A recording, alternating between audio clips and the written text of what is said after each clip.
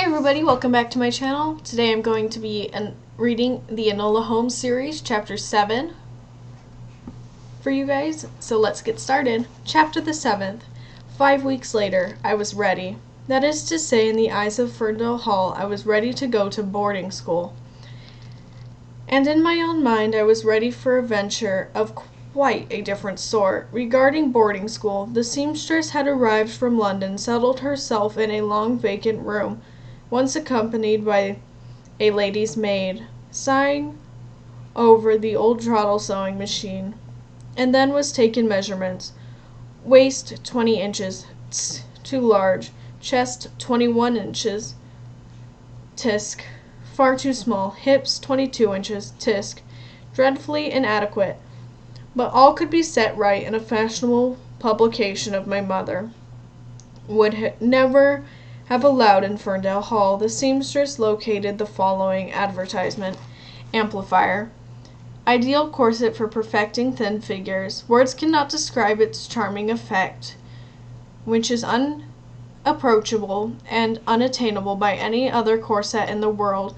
Softly padded regulators inside with other improvements combining softness, lightness, and comfort. Regulate at wearer's pleasure any desired fullness with graceful curves, a beautifully proportioned bust. Corset sent approval in plain parcel on receipt or remittance. Guaranteed. Money returned if not satisfied. Avoid worthless substitutions. This device was duly ordered, and the seamstress began to produce prim, dim-colored dresses with high whalebone ribbed collars to strangle me, waistbands designed to choke my breathing, and skirts which spread half a dozen flounced silk petticoats trailed on the floor that I could barely walk. She proposed to sew two dresses with a 19.5-inch waist, then two with a 19-inch waist, and so on to 18.5 inches and smaller. An exception that I grew, I would diminish. Meanwhile, increasingly terse telegrams from Sherlock Holmes was reported. No word of mother. He had tracked down her old friends, her fellow artists, her suffrage associates.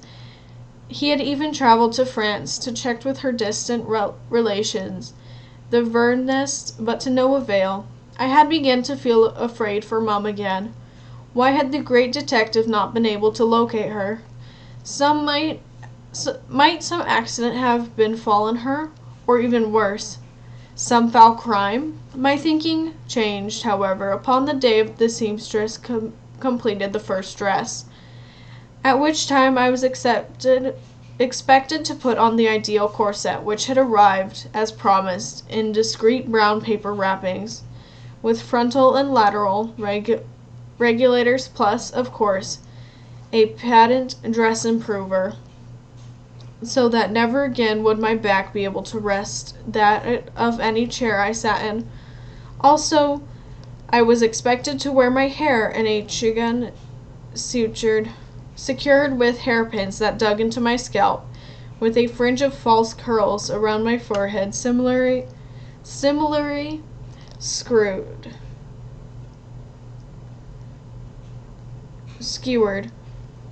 As my reward, I got to put on my new dress and new shoes, just as toddle around in the hall to practice being a young lady. That day I realized with irrational yet complete certainty where my mother had gone, someplace where there were no hairpins, no corsets, ideal or otherwise, and no patient dress improvers. Meanwhile, my brother Mycroft sent a telegram reporting that all was arranged. I had to present myself at such and such a finishing school, house of horrors, and on such and such a date, and instructing Lane to see my getting there. More importantly, regarding my own venture, I spent my days as much as I could in a dressing gown, keeping to my room and napping, pleading nervous proportion. Mrs. Lane, who frequently offered me calf's foot jelly, and like the small wonder invalids a waste away. Grew so worried that she communicated with Mycroft, who assured her that boarding school, where I would breakfast upon oatmeal and wear wool next to my skin, would restore my health.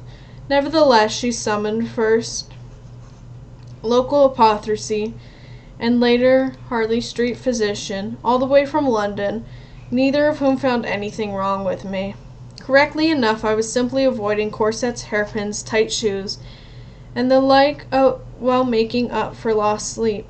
No one knew that every night after I had heard the rest of the household go to bed, I got my curtain rods and made of brass like my mother's bed, with knobs on the ends. It served the purpose.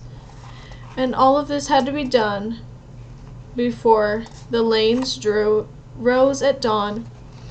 Although my nights were far more active and satisfactory than my days, I did not ever find what I desired.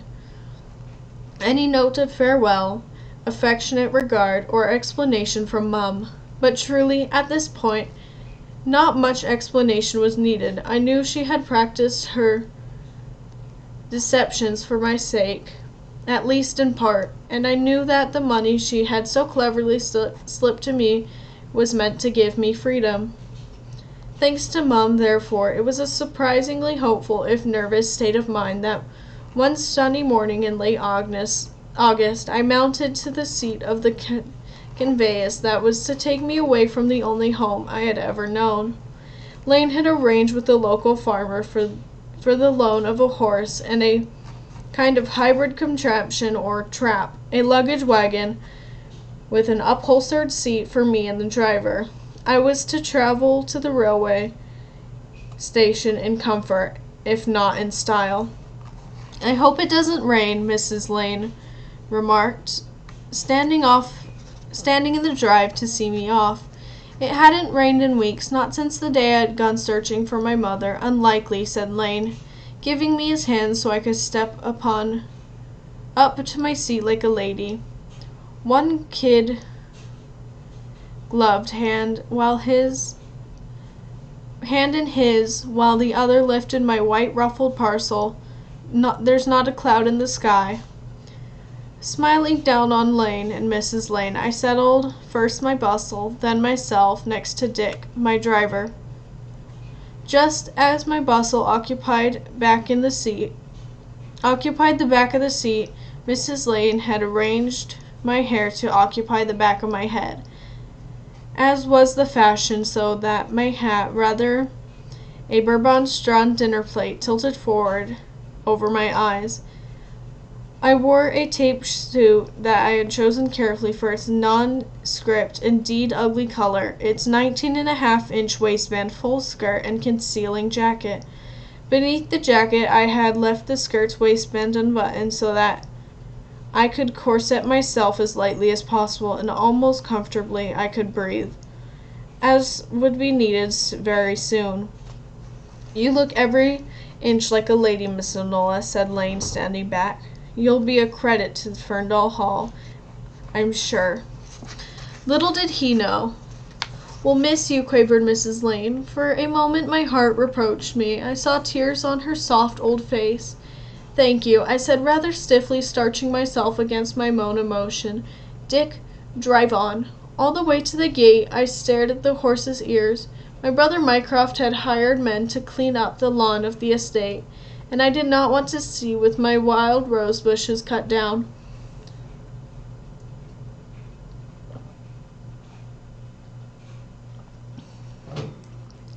"Goodbye, Miss Enola, and good luck," said the lodge-keeper as he opened the gates for us. "Thank you, Cooper."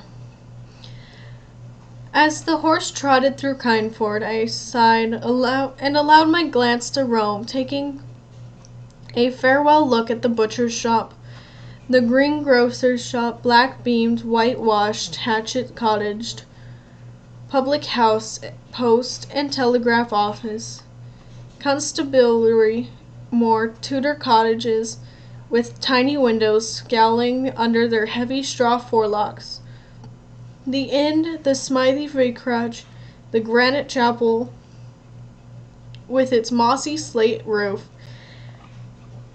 headstones tilting this way and that in the graveyard. I let us trot almost past before I suddenly, as if I had just that moment thought of it, Dick stopped. I wished to say goodbye to my father. He pulled the horse to a halt. What was that, Miss Enola? When dealing with Dick, full and simple explanations were necessary. I wished to visit my father's grave. I told him one patient word at a time, and say a prayer for him in the chapel. Poor father, he would not have desired such prayers. As a logician and unbeliever, Mum had once told me he had not desired a funeral.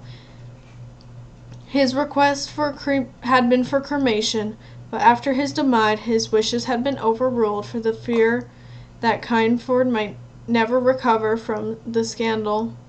In his slow, worried way, Dick said, "I am to drive you to the railway station, miss. There is plenty of time. You can have a pint at the public house while you're waiting for me." Oh, aye. He turned the horse backtrod and drew up at the door of the chapel. We sat for a moment as before he remembered his manners, but then secured the reins, got down and came around to my side to help me descend. "Thank you," I told him, as I withdrew my gloved hand from his grubby fist. "Come back for me in 10 minutes. Nonsense.